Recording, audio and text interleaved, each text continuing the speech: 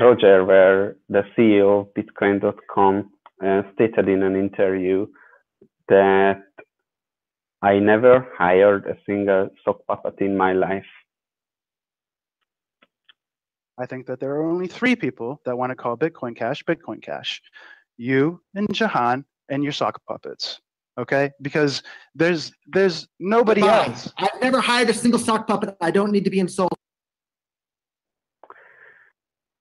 A few days ago, in 2018, Jamie Redman, the lead writer of Bitcoin.com, in a tweet referred to himself in the third person.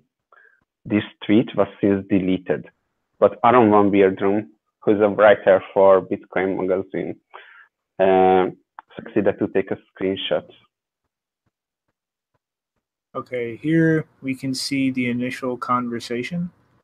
And in the second screenshot, we can see a Jonathan Herringbone responding to Aaron. And after Aaron responded back, we can see Jamie Redman referring to himself in the third person. You said he, being Jamie, referred to Reddit users as experts, but that's a lie. He just reported on how they felt. Jamie, in his response to this tweet, what didn't happen, according to him, denied writing this tweet, implying that Aaron just made the screenshot up with Photoshop. So in Jamie's words, I never wrote that. Where's the cash?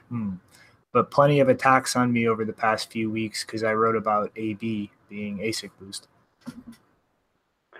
Unfortunately, Aaron found an archive.org link. So Archive already archived the tweet, what he denied to write. And so here we can see Archive has a copy proving this tweet was actually made, and it was actually liked by the Jonathan Herringbone account. The lead writer of Bitcoin.com was found in a bathroom with tissues on his dick, but he wasn't watching porn.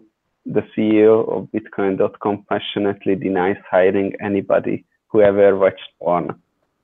What do you make of that, Shinobi? I guess everybody will have to decide for themselves. Toodaloo.